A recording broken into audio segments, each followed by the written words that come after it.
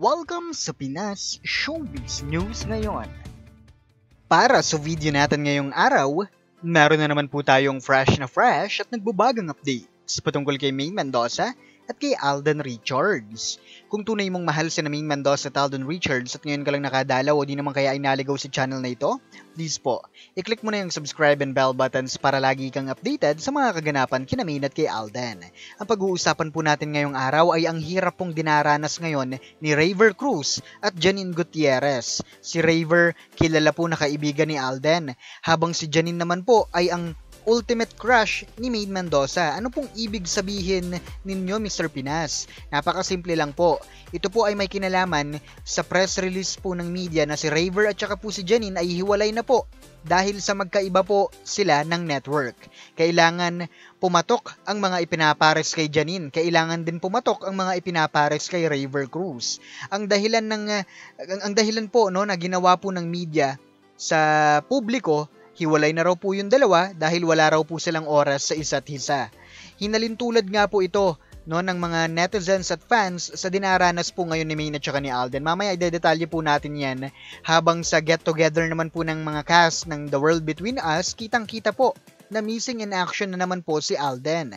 Ano nga kaya ang meron kahapon at hindi sila nagparamdam?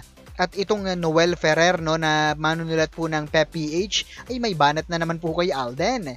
Pag-usapan po natin ang mga bagay na yan. Sabi naman sa inyo, kahit ano pang ganap kina Maine at kay Alden, sagot po natin ang mga bagay-bagay na ganap sa kanila para po ito ay ating mapag-usapan. At bago nga tayo magpatuloy pa, hayaan niyo pong magpasalamat ako sa mga subscribers and viewers natin na patuloy pong pag-support at pagmamahal kina Maine at kay Alden nang wala pong ibang hinihintay na kapalit. Lagi ninyong tatandaan, nakaisa niyo po ang buong Pinas Showbiz News ngayon sa pagsuporta at pagmamahal kina Maine at kay Alden. At kung nood ka nga ng nood ng mga video updates natin pero hindi ka naman nakasubscribe, i-click mo na yung subscribe and bell buttons para lagi kang updated at nakakapanood ng mga bagong-bago at nagbabagong happenings kina Maine at kay Alden. At bilang pasasalamat, naririto ang mga komentong napili ng aming team patungkol sa mga updates natin kani-kanina lamang. Unahin natin ang naging komento ni Miss January Daisy Banaag. Sabi niya rito, true, nasa Villa Escudero si Alden, sinundo siguro si Maine, tauhan ng Villa, mga pinsan at alam nila Aldav pan ako kaya ibinalita agad sa akin. Kinikilig siya. At sumugod ako sa Chaong since 15 minutes lang ang place nila sa bayan namin which is Candelaria, Quezon. At sorry for me, gang house lang ako ng pinsan ko. Di kami pinapasok kasi may shoot si Maine. Sa aming kuro-kuro at palagay, binisita nga ni Paps ang simbahan ng Villa at yung pinagkasalan ni Rudy at Lorna Tolentino. Di kaya napipisil ni Paps ang simbahan sa Villa Escudero pag nakapunta ka Mr. Pinas. Gusto mo ding dito ka ikasal. Dito ka ikakasal. May picture, natawa naman ako doon.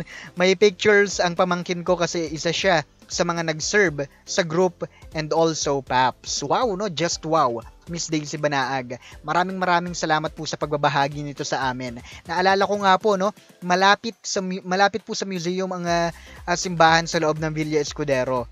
At nako po, sana nga po magdilang anghel po kayo. Pag kasi ako nagka-shota, no, alam niyo naman ang inyong lingkod, hindi ho yung trip-trip lang. Hanggang kasalan na yan. Maraming salamat po ulit sa sharing ninyo and God bless po. Napakaswerte ng pamangkin at mga pinsan po ninyo. At ang ikalawa nating komento ay mula naman po kay Miss Regina Christy Lempo. Sabi niya rito, Mr. Pinas, thanks for this update. It does give all of us happy vibes. Thanks to the two Marites, whoever you are. God bless you for sharing this. There's no reason for them to make up stories. So we believe this is 100% true.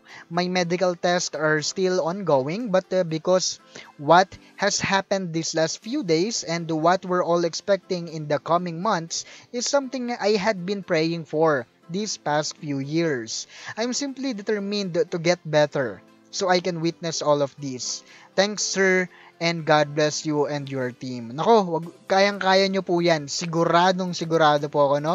At magkakasama po tayo na ma-witness ang lahat ng ito. And that's true, Miss Regina Christy Limpo, no? Why would they make up stories out of Maine and Alden, diba? They're just telling what they saw.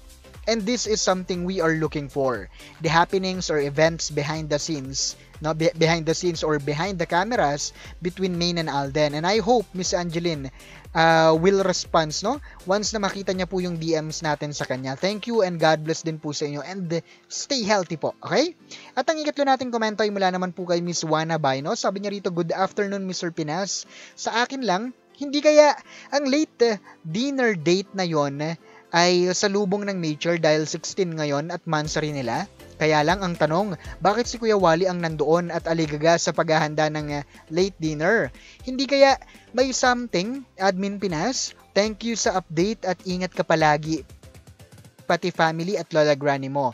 At sa buong Team Pinas, God bless. Maganda po yung point of view nyo, Miss Wanabay, no? Maaring salubong nga po yung nangyari, no? At malay natin, ang pinakamalapit sa Tagaytay that day ay si Kuya Wally. Baka nga si Kuya Wally ang pinakisuyuan na mag-asikaso ng dinner date na yan. Pero hirap sabihin hindi natin alam ang tunay na pangyayari kasi sa Tagaytay po mahigpit po sila sa protocols kahit na nagluluwag na po sa ibang lugar. Pag sinabi nila hanggang ganitong oras lang, kaya siguro nauna si Kuya Wally, no? Pero again, mahirap pong sabihin ang lahat-lahat ng yan. Hindi natin alam ang tunay na pangyayari.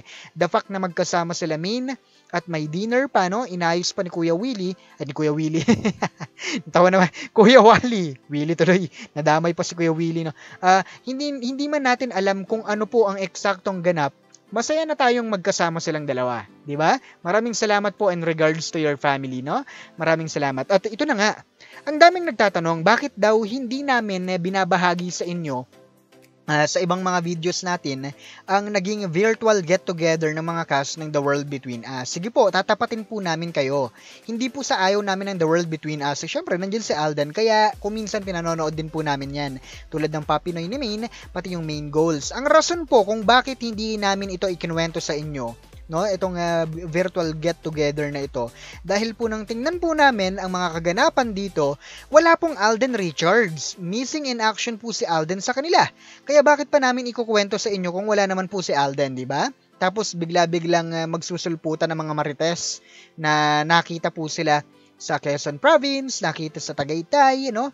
Kakamarites ko, nabanggit ko sa inyo kanina, ay Wednesday ngayon. Sorry po, no? Excited po akong mag-Thursday.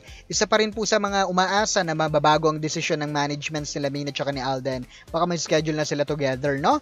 At para sa mga naguguluhan po, no? Ano ba ang marites? Ang ibig sabihin po nun ay anong latest mare? Yung bang parang mga chismosang kapitbahay nyo lang na laging nagtatanong ng anong latest mare? Doon po nabuo yung salitang marites, no? Naawa nga ako sa mga Pilipinong may pangalan na marites, na-associate po sila sa pagiging chismosa. At yan po ang trending ngayon na word, hindi po pangalan. Habang ang Christmas song nga po ng Itbulaga, no? Ang dami pong nag-aagam-agam at nagagandahan din. Pero hindi po maiwasan ang pag-question ng iba, no, na sana raw buong pamilya na lang daw po ni Bossing ang inilagay. Wala po tayong magagawa, sila po ang may hawak ng Itbulaga. Kung visit na, patayin na lang ang TV or ilipat ang TV.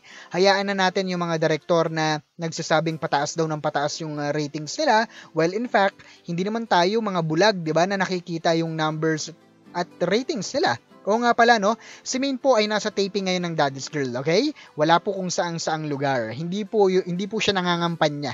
Okay? Para naman sa sentro ng ating mga updates na ibalita po kagabi si Rayver at Janine Gutierrez ay hiwalay na dahil sa sinasabi po ng media na wala raw pong oras sa isa't isa. Let me share with you our point of view. Okay? Pati na rin po ng maraming netizens sa pangyayaring ito. Naayos ng networks nila na kumita ang lahat. No? Hindi naman po sila kikita kung hindi po maniniwala ang mga tao. Kaya dapat palabasin na si Janine ay single, si Rayver ay single. Si Rayver kasi, no, ngayon po ay dinidikit po kay Julian San Jose habang si Janine naman po ay kay Paulo Abelino. Nababash pa nga si Paulo Abelino. At yung pong si Julian San Jose, no, binubugaw na naman na ipares kay Alden sa pamamagitan po ng writer ng Pep PH na si Noel Ferrer. Huwag nyo na lang pong pansinin, wala naman pong makikinig dyan. So yun na nga po nang nangyayari ngayon kina Rayver at kay Janine. Naniniwala po ang aming team at ang iba pang mga netizens na ginagawa nila ang ginagawa po kay Maine at kay Alden na kailangan ng Sarsuela para pagkakitaan. Ginawan na nila ng movie si Janine at Paolo, hindi siguro na-achieve yung target. Ginawa na rin po ng teleserye si Rayver, hindi rin siguro na-achieve yung target na kita, no? Kaya kailangan patayin ang issue na may relasyon talaga si Rayver pati si Janine. Ang nababash tuloy ngayon ay si Paolo Abilino na tropa ni Alden, ano? Ganyan po talaga sa showbiz noon pa. Sabi nga ni Maine, go with the flow ka lang para makasurvive ka sa showbiz. Again, kung isa ka nga sa mga bashers at hindi mo nagustuhan ng mga pinagsasabi ko rito, mag-comment ka lang. Pag-usapan natin yan muli. Ito po ang Pinas Showbiz News ngayon.